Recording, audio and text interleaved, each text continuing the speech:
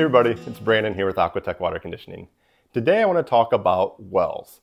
So we'll get this call from time to time, someone who had to drill a new well because their old one went bad, or say per se a new construction house where they drilled a well, they'll give us a call and they'll ask us, what do we do now? So what we want to do is come out to do a water sample, take a water test pretty much. We want to see what type of water is coming from that well. If this was in an existing house, you had an existing water system, sometimes we can test that water, make a minor adjustment to your current system, and kind of be on our way. Very, very easy call there. Other times we can test it, it can be completely different.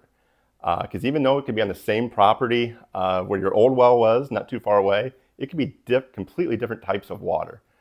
Depending on the depth, the vein of water that it kind of goes into, it can completely change the makeup or sometimes even the volume of water you're going to get from your well.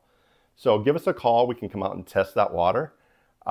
It happens quite a bit. We'll go out and we'll do a service call, preventive maintenance call on a water system. And the homeowner will mention, several years ago, their well went bad and they had to drill a new well. Well, we'll test that water and we realize their water is actually better than what we had on record. So for instance, in a water softener, the old softener is set up to cycle every couple of days. And it only has to cycle maybe once a week. So even though the water was still soft and still producing good quality, it was not efficient at all. It was actually wasting salt and energy. So we can adjust that softener to the new quality water and have it run more efficient for the homeowner. So it's really important, when you do any kind of well work or dig a new well, to give us a call. Sometimes we can test that water. Like I said, it can be completely different water quality.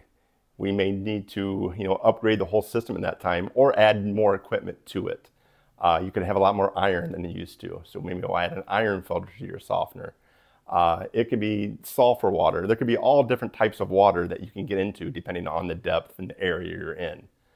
Another thing we're kind of looking for that time is actually volume of water. In our area, we can find a lot of low yield wells where they just don't produce much volume of water.